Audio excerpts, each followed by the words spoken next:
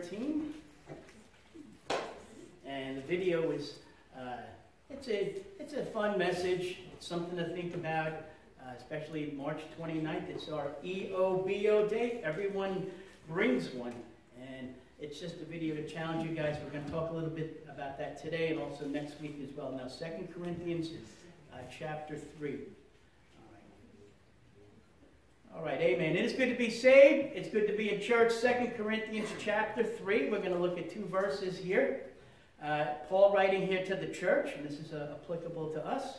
Paul writes, Ye are our epistle written in our hearts, known and read of all men. For as much as ye are manifestly declared to be the epistle of Christ, ministered by us, written not with ink, but with the Spirit of the living God, not in tables of stone, but in fleshly tables of heart. Let's pray. Father, again, it is good to be saved, and it's good to be in church. And Lord, we ask you to bless the message, Lord, and especially we ask you to bless our outreach campaign as we're really trying hard to invite someone to church, and we want to grow the church, Lord. And it would only occur if you allow it, Lord. We ask you to bless us. In Jesus' name, amen.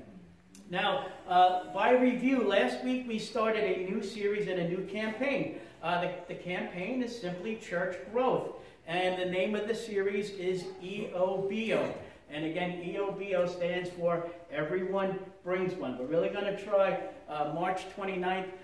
We might have to be this guy, pick up the guy, throw him in the car. Some of us, next week we're going to talk about different tactics and things. But last week was kind of an overview, and we focus on a few things. But again, just by review, everyone brings one. Now, according to the anthropologists, we looked at this a little bit last week. These are people that study human behavior, the human condition. They study custom, beliefs, relationships. They study everything from a small tribe on a remote island to what goes on in New York City and throughout the world. They study social customs, the beliefs of mankind. They study how we live, how we react, how we shop, how we do things a certain way, our human relationships, who we hang out with, and who our friends are. Now, these doctors here, they say that the human brain can condition itself and limit on how many meaningful relationships that we can actually keep track of.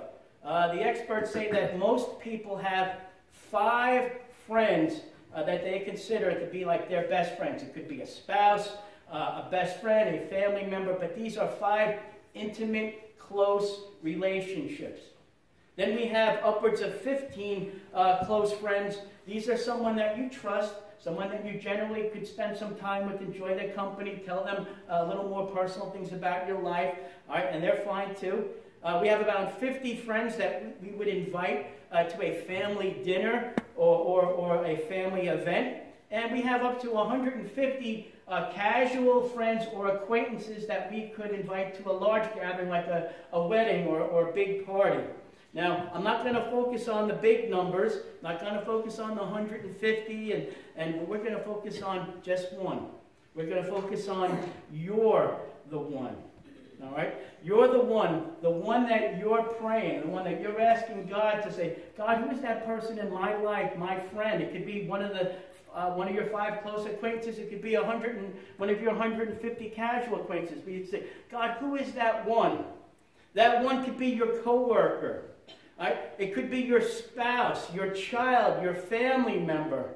Again, your coworker, your neighbor, someone that works for you. All right? It could be someone that you work for. I'll give you an example. Don's not here. Brother Don, he's in Florida on vacation, but I'm his lawn guy. And after a couple of years of kind of asking and bugging, I finally got him to come, and he's been coming pretty regularly now for a year, praise God. And I'm someone that I work for him. Right? It could be your auto mechanic. All right? It could be your nurse, your doctor. It could be your dentist. Now, I made fun of dentists because I don't like dentists, but dentists, they need the Lord too. It could be a waiter or a waitress at your favorite restaurant that you may see on a weekly basis. All right? The one could be your mail carrier, your garbage man, your barber, your hairstylist, the sushi guy, your teacher, or someone that you teach. Right? It is someone that you have a somewhat, relationship with. Like I said, it could be someone intimate, or it could be just a casual relationship. Right? Why the one? Well, why the one is because the campaign is about church growth. It's about multiplying disciples. It's about growing the church. All right? Why? Is it just a numbers game? No. You guys all have Jesus Christ as your Lord and Savior. And what you want, you're the one to have that thing as well. All right? The church, we are commanded by the Lord to keep on winning people. Keep on inviting. It never stops until He returns. Okay? Why the one? Is because you love that one. Right? You may want that one. In fact, you do want that one to come to the saving knowledge of salvation through Jesus Christ our Lord. We want the one to have, to feel God's love and to have a relationship with Him. We want that one to have a relationship with Jesus Christ. We want that one to become born again. Why the one? Jesus said so in Matthew 28. He said, "Go ye therefore, teach all nations, baptizing them in the name of the Father, Son, and Holy Ghost, teaching them to observe all things whatsoever I have commanded you." All right, so Jesus has given us a command. We are to go. All right? We might not have to go throughout all the world, but our little world of sphere of influence is right here in New York, right here on Long Island. That one could be any one of your contacts. All right? We've got a biblical commandment from the Lord. All right, and before we do like the man there in the video, before we kidnap, abduct, hijack, or coerce, or bribe the one, we needed to deal with a few things. And last week we looked at why church programs fail. All right, we want to make sure that we try to do this one correctly. And again, just by review, some of the reasons why church growth programs fail is that I'm going to rapid fire these because we went over this last week, but there's a few people here that weren't here, so they can hear this. Why do church growth programs fail? Christians have no sense of urgency to reach the lost people. Right? Number two, many Christians and church members fail to make friends outside of their Christian friends.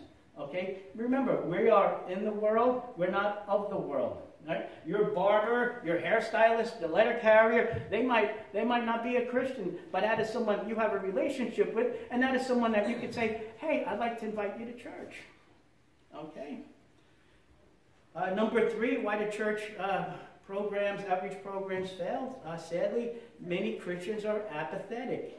Apathetic means showing no interest, all right? No enthusiasm, no concern. Listen, Jesus can show up, at any hour. We ought to be concerned. We ought to be concerned about the one, all right? Number four, many church members think it's the pastor's job or paid staff. Listen, I'm an evangelist by heart. I love this stuff. I love evangelism. I hand out Bibles, tracts. I invite people. But it's not just me. We're the church corporate. We all got to get in on the thing here. We can all do this. All right? Another reason why church programs fail is that some people just come to church. They want their needs to be met, but they don't really think about meeting the needs of others. Now, listen, I believe in taking care of us first. We need to do that. Right? We need to love each other. We need to encourage each other. We need to help each other. We're all brothers and sisters in the Lord. And if you need help, I'll pray with you. If you need help within the church, we can do that. But we also have to think of others as well. All right? Another reason why church programs fail is that people, Christians believe that we are in retreat mode. We believe that, society has just become so wicked that it's not even, approachable. We believe that we're in end times. And listen, I know it's discouraging. The church has lost a lot of battles, but in the end, remember, we win because Jesus has already won. All right? And before He returns, we must be busy about the Lord's business. All right? Why do some church members' outreach programs fail? Some Christians don't want to share the truth of the gospel because of political correctness, because of blowback from their boss, because their friends are going to think that you're kooky or something. And listen, God gave you some wisdom. All right? You don't want to stand in the middle of the office at 10 o'clock in the morning and start preaching. All right? Your boss is paying you a salary to do a job. Now, if you have an opportunity during lunch or off a job encounter, then hey, you can invite your coworker to church. All right. Also, why do some church programs fail? Is that some churches have lost their focus on making disciples. Some churches have been nothing more than a community center instead of a New Testament, life-giving, soul-winning church. All right. And lastly, number 10, why do some church programs fail? Is that this is just true, and I'm not going to pick on anyone, but a lot of Christians are working 2 jobs. They work on Sundays. Sunday has not become like the day that it was, like, say, when we were maybe growing up. There's a lot of things that society, puts on us. So even a, quote, Christian, it's a struggle for them just to come to church, once or twice a month, and they're not committed. All right? Now, again, before we invite that one, we've got a couple of weeks now before the 29th. We need to deal with ourselves before we reach out to them. Now, last week, we looked at how we're to examine ourselves before God and that we should be right with Him. That's why we had communion. We need to trust God. We need to trust the outcome. God just said go. He didn't say everyone you invite is going to say yes. In fact, probably it's like 5% of the people you invite are probably going to say no, but don't be discouraged. God will bless you for it. It might not happen today or this week. It may happen next week. It may happen in a year. But we need to trust God and we need to trust the outcome. All right? Now, that was just kind of what we looked at last week, and I just wanted to set that up now. What I'd like to do is focus on this morning is our, last week our message was our accountability towards God. This week's message is that we have an accountability also to to mankind, to society. Paul here says in our opening text, look with me if you could please, at 2 Corinthians 3, at verse 2. Ye are our epistle written in our hearts, known and read of all men. Paul is just complimenting the Corinthian church here. He's just saying, hey, you're known of all men. You're a good church.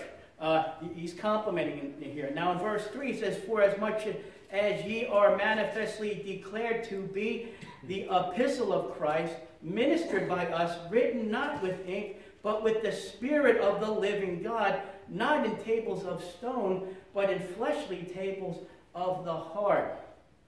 Right? Now, throughout the Bible, we have found out that Christians have been compared to many different things. Christians have been compared to as being branches. Christians have been compared to as being salt. Ye are the salt. Christians have been compared to being light. Okay? We're to let our lights shine. All right? We've been compared to as sheep. Now, Paul says here that you are an epistle. Now, what's an epistle? An epistle is a letter. Okay? You are a living letter that has not been chiseled in with a rock or a pen, but the Holy Spirit of God has written a letter on your flesh, on your heart. And you are to be known of all men of your living letter, your living epistle. All right? You are a living letter written by the Holy Spirit of God. Now, letters, interesting, and it's kind of odd, but we don't get a lot of letters in the mail. We still get some. A lot of things are done by text and email and stuff, but letters traditionally carry many types of different messages. There's the friendly letter. There's the thank you letter. Letters of congratulations when someone graduates college or accomplishes something. There's letters of sympathy when a loved one passes and you write a card to them. There are love letters. Right? I wonder if my wife still has the couple of love letters that I wrote, to her. I was, I'm getting a little older, but I was quite the romantic back then, and I penned a couple of them. Now, has anyone ever received a Dear John letter? Do you know what a Dear John letter? Some of us do, some of us don't. All A Dear John letter was when you were in World War I or World War II, if you had a girlfriend, you got the letter. It says, Dear John, I got a new boyfriend, and I'm not, I'm not your girlfriend anymore. And they call that a Dear John letter. That's a sad letter. Some letters are written in bold for emphasis. Some letters are written containing italics to highlight something. Some letters are short. They get right to the point. All right? Some letters are long, like, here's my 10-page letter, please read this. Okay? Some letters carry urgent messages. All right? Again, going back to something like World War I or something. They used to send little letters on a little piece of paper, okay, and they would tie it to a pigeon's leg, and the pigeon knew to go back to the commander's post 10 miles away, and the commander would say, oh, I got a message from the lieutenant. Oh, we need to, send up the cannons another, 50 yards, and it was an urgent message, and that's how they got that's how they got some of their strategy done. Some letters are informative. Some letters announce things, like a wedding. Some letters demand, like you don't pay the credit card bill, and what happens the next month? You get the letter. Oh, you owe, and here's the late fee. Okay? So we have different types of letters, but as a New Testament Christian, Paul says that you are a living letter. And to say you are a living letter that the world is to see when it reads you. Let me tell you something. The one that you may be praying about or thinking about inviting to church, they probably know that you're a Christian. They know your lifestyle. They read you like a letter. All right, so we need to, we need to be accountable to God, but we also need to be accountable to your one here. We're going to talk about this this morning. All right, each believer's life becomes a letter to not just the one, but also to those around and to those in the world. Each week you write another chapter in your lives for your special, the one to see and to read. All right? Have you ever thought of yourself as a letter? Have you ever thought of yourself as a living piece of communication? All right? Someone has said that the only Bible that some people will ever read is the Bible that they see in you. You hand them a Bible, but they'll watch everything that they do. They'll read you like a book. All right? God chooses a willing vessel. And God chooses a living letter. He has chosen us. And He has used the Holy Spirit of God to write that letter on our hearts. Okay? His thoughts, His feelings, His love, all right? His salvation plan, His message is all to be, and has all been written on our hearts, and is to be conveyed to the world. All right? And a question I ask is, how can I be a better living letter? How can I be a better witness for the Lord here? Well, here's a few tips. Just a few moments here. I'd like to take a look at the characteristics of a letter. All right, number one, first of all, a letter is written to convey a message. Now, God has designed every believer to be a deliverer of the good news, and that is by letter. You are being a living letter. It is the news that God so loved the world. All right, the message is that God so loved the world that He gave His only begotten Son, that whosoever believeth in Him shall not perish but have everlasting life. That's the message of the letter. Our living letter must be filled and guided by the Holy Spirit of God. Paul says it here in 2 Corinthians 3.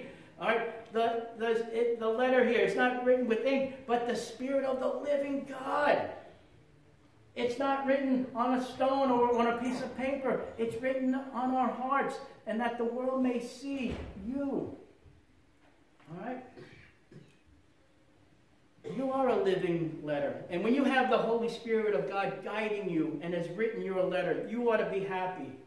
Acts chapter 13, verse 52 says, and the disciples were filled with joy with the Holy Ghost. The Holy Ghost of God has written a letter in your heart. Be joyful. Be happy. Christians ought to be the happy people. You're a holy letter. You're a special letter. You're a joyful letter. You're a letter that has been led by the Holy Spirit of God. You're a letter of love. The ink on your letter is holy ink. It is from the Holy Ghost of God. It's not written on stone, it's written on your hearts. Christians are meant to be living letters of Jesus Christ, delivering a message of the good news, the message of God's love. And we have a message of hope for a lost and dying world. You know, I tell you guys, I'm not an expert, but I definitely research this stuff out about Google, and we search everything. You know, we search, how do I cook Irish stew? How do I do this? One of the top searches is what is hope for the world? People are looking for hope. And as a living letter written on your hearts by the Holy Spirit of God, you have the answer. You have the message. You have the letter of hope. All right? We have the message. We have Jesus Christ, our Savior. We have the book. All right? We have the Holy Bible. We have the organization here. We have the church. We have each other. We have brothers and sisters in the Lord. We have the message of hope. We have the Holy Spirit guiding us and leading us. And our message, this is not a complicated message. We have a simple message. All right? Paul says earlier, just in chapter 1 here, that in simplicity and godly sincerity, the gospel message is a simple message. All right? Acts chapter 16, verse 30 says, and they brought them out and said, sirs, what must I do to be saved? And they said, believe on the Lord Jesus Christ, and thou shalt be saved. Is that not a simple message and answer for hope? When your friend says, what must I do to be saved? How do I go to heaven? How can I become a Christian? We got the answer. Believe on the Lord Jesus Christ, and thou shalt be saved. Amen. Yeah, very simple. Not a 10-step or 500-page book. We got the answer to the test. We got the answer. We got the message. What must I do to be saved? I'm looking for. Believe. Believe on the Lord Jesus Christ, and thou shalt be saved. Another thing about a letter is that a letter is written to be read. Now, sadly, most of us, when we get the mail, what do? Junk, garbage. You know why we don't send out postcards anymore? I'll tell you why. For 5 years, we sent out 5,000 postcards to the neighborhood at a cost of $1,300. And in 5 years, we spent about $7,500, and not one person came. You know why? People don't read the mail anymore. But I spent a few bucks on a Facebook ad, update the website, get in touch with Google, and people find us that way. That's just the way things are. Listen, we get postcards from the neighborhood church. I read them, I look at them, I'm like, wow, this is cool. But I know I'm in the most of these, Bill, junk, recycle bin, that's it. Church, people don't look at mail. All right? But a letter is to be written. A letter that is written is to be read. Every Christian ought to let the one, your friend, your special person, the one that you plan on inviting, and also everyone else around, let them read your open, living letter. Those Christians who really don't do much for God, or maybe they're Christians in name only, are nothing more than a forged document. All right?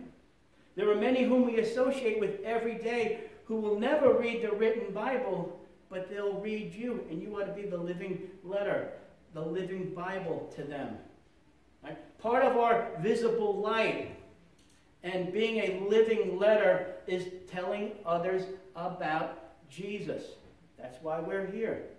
Romans 10:14 says, how then shall they call on him in whom they have not believed? And how shall they believe on him on whom they have not heard? And whom shall they hear without a preacher? These are three questions. How are we going to find out about the message? How are we going to find out about God? How are we going to find out about Jesus? And what we need to do is be that living letter of hope, of an answer, and give them a message that can lead them to Christ. Right? And how shall they hear without a preacher?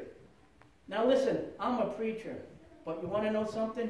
You're all preachers, all right? You're all preachers as well. Jesus said in Mark 16:15, he said unto them, go ye and preach the gospel to every creature. Paul said in Romans 1:16, "For I am not ashamed of the gospel of Christ." All right? It is the power of God unto salvation that everyone that believeth. We are all ordained of God to invite the one, to tell people about Jesus. All right? Let's be a little bold. Let's be courageous. Let's not be ashamed. Let's trust God. Let's ask for some wisdom in the thing. You want the church to double this year? You know, we've been hovering, you know, I kind of count, you know, at the end of, and we've been hovering, we can have 30, we got 30, we can have 50. If everyone shows up, you know, but hey, you want to have 75, 80, 100 people? You know, not just on March 29th, but maybe a year from now. EOVO, everyone brings one. And let the Lord, you know, do business with them. Let the Lord save them. And then, hey, again, please, this is not a numbers thing. More people mean more what? It means more people in the choir, more people helping out in different ministries. It makes the church, listen, even like financially, it helps out in being able to, you know, offset some bills and being able to, you know, do some things. It enables us to do more outreach to the community. You know what the plan is? See, I'm jumping ahead. Like, the plan is this.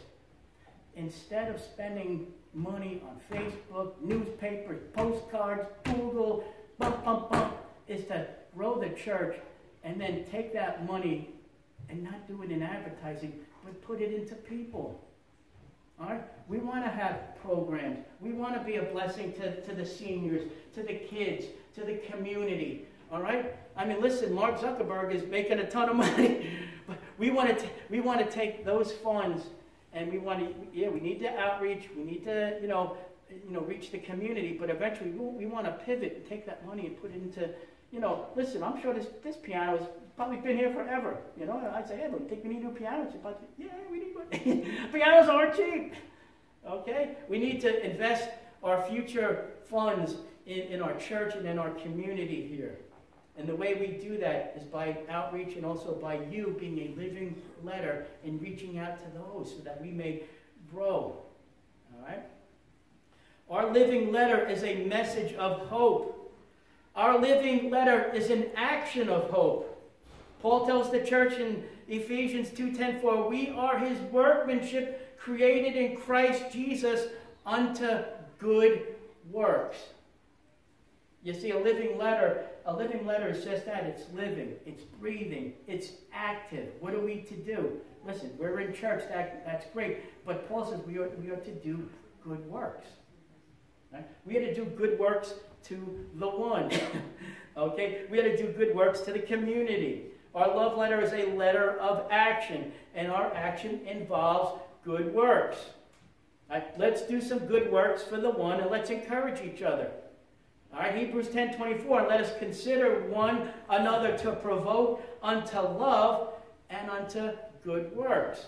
Now, we are not doing good works to get brownie points for the Lord or to get our salvation. We are already saved. We are doing our good works unto the one or unto mankind because we are Christian and we love them and we want to help them. That's all. That's the result of being saved. We're not working to get saved. We are saved, and now we're going to start doing some work for the Lord. All right? This means getting out of the church and into the lives and to be seen and read of by the one. Good works is love. Good works is help. Good works is patient. Good works is going the extra mile. You know, sometimes you're the one who's going to ask you to do something and you're not going to want to do it. How many people love dropping off your friend at the airport? Right? Come on, let's be honest. Oh, JFK. No, never going to LaGuardia. I mean, hey, that's what they got Uber for. How many people like helping their friend move from one apartment to another? Like, yeah, I'm going to give up a Saturday. I'm going to help you lag your old smelly bed down 2 floors and throw it in the U-Hauls. Yeah, and maybe you'll buy me a hot dog. You don't want to. Come on, let's be honest. But sometimes you're the one that's going to ask you for a favor. And this is the time to say, oh, God, Pastor Hank, okay? All right. I'll take it to the airport. Now, don't anybody call me up and ask me, best I'm going to Florida tomorrow, can take me to JFK. I'll be like, what, bad connection? Cell phone's coming in, broke it up. Hey, we have to love and is going the extra mile for the one. The third thing about a letter is that not only is a letter written to be read, but a letter should be legible. Okay? I have bad handwriting. Okay? No. If you get a letter from me, it's going to be in all capital letters. I'm sorry, it looks like like I've kidnapped a ransom note or something, but I cannot write like a capital T, then a small A. I just T, yeah. But you say, why? Because I want you to be able to read what I'm writing you. Praise God, we've got computers now where it all looks perfect, right? But I have gotten some letters from people, and I'm like, man, this is chicken scratch. I can't even read this thing. What are they trying to say? And they write on the left side of the paper. They don't use comma. I thought I was bad. But as a living letter that you must live your life before the one and before others, they ought to be able to read every sentence, every chapter in your life. All right? Why? Because you don't know it, but they are reading you. Okay? As Christians, our message becomes unreadable when we live contradictory lives. Too many times people don't want to hear what we're saying because they're already looking at what you're doing. All right? We live one way at church and we live another way at home. We can sing Blessed Assurance, on Sunday, and Tuesday we can curse like a sailor in front of the one. All right? You are an epistle written in our hearts, known to be read of all men. When they see you, do they see a Christian, or do they just see just a fellow lost person? All right. When our lives are inconsistent, we send mixed messages that are already confusing to a confusing and lost world.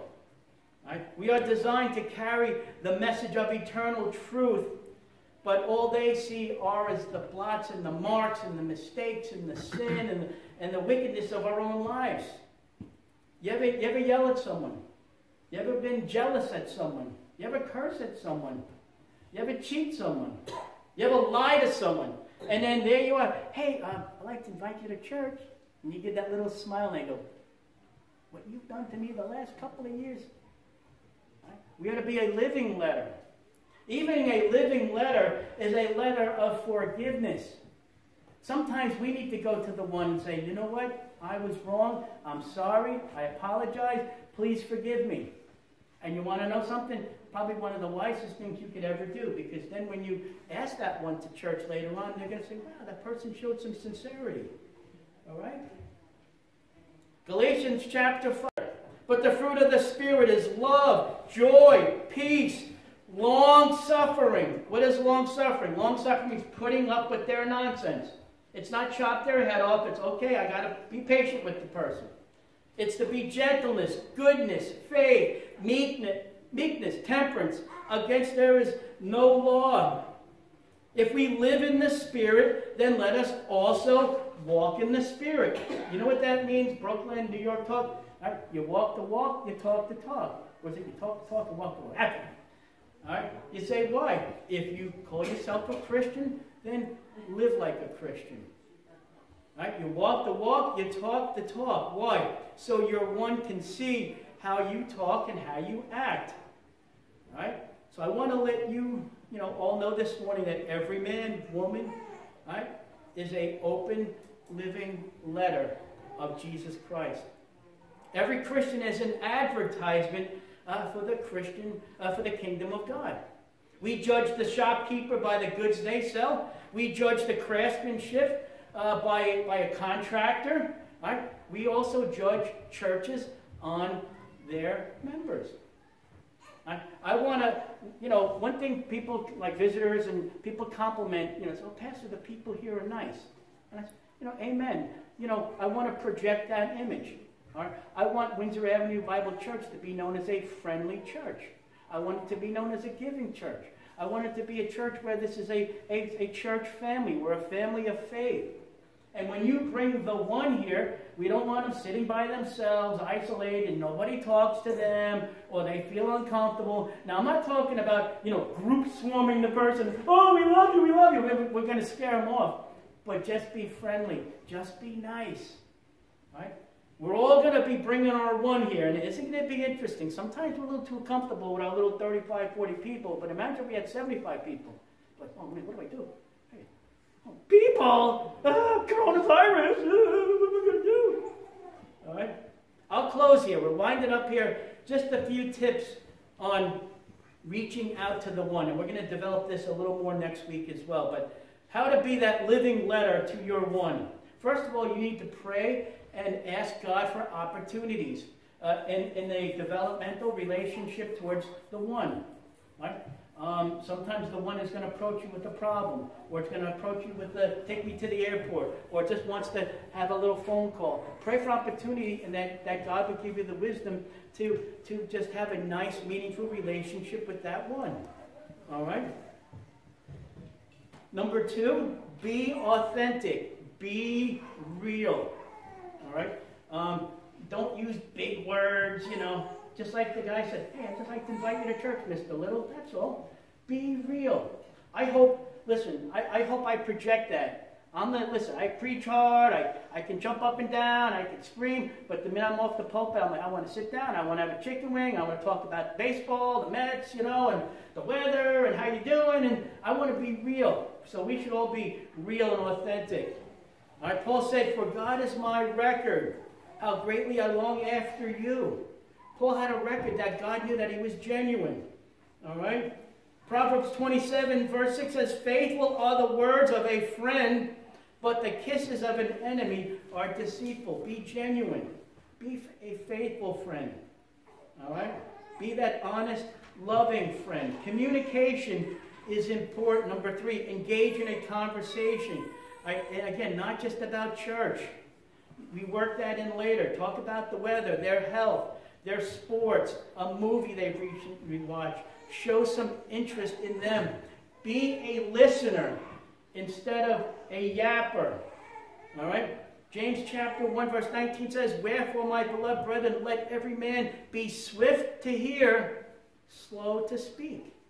In New York, it goes, well, how you doing? That means hello. But sometimes you say, hey, how you doing? And they're telling you the tale of woe, and they've trapped you for 10 minutes. And you're like, oh, I'm going to listen to this guy. You got a knee injury. Neighbors like this.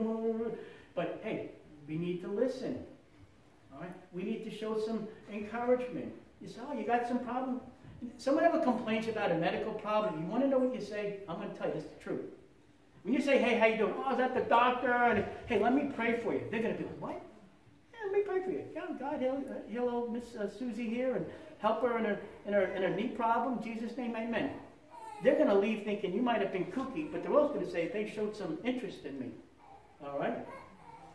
Also, number 4. Number 4. You may have to have a basic knowledge of Christianity. You say, why? People may ask you spiritual questions.